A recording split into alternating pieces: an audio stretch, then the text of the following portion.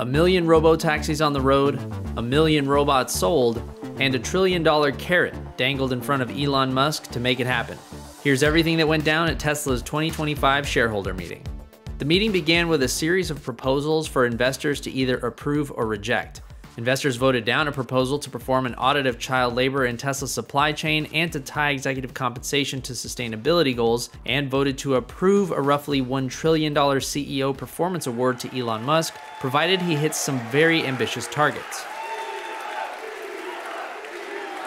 First of all, I'd like to just give a heartfelt thanks to everyone who supported the shareholder votes. I super appreciate it. Tesla's board recommended investors vote for the plan, saying it would help retain Musk as CEO. To get the full award, Musk will have to hit every one of the performance targets, and he will receive a bonus for each one in the form of company stock.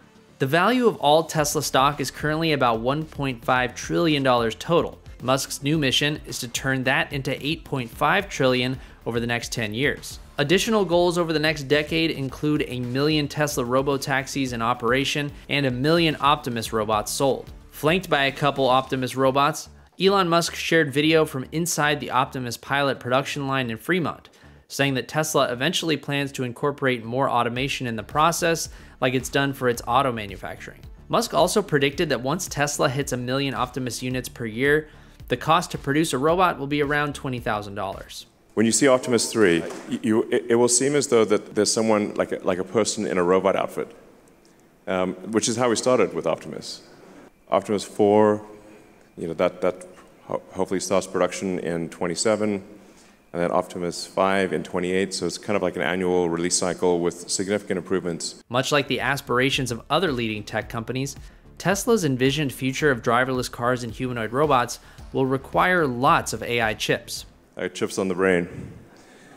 I dream about chips, literally. To fill this need, Musk says Tesla is developing its own AI chips and a facility to produce them, rather than purchasing them from a company like NVIDIA. It's meant to be an amazing chip for the Tesla AI software. Because we are specialized, we're not trying to, NVIDIA has to serve the superset of all past and future customers.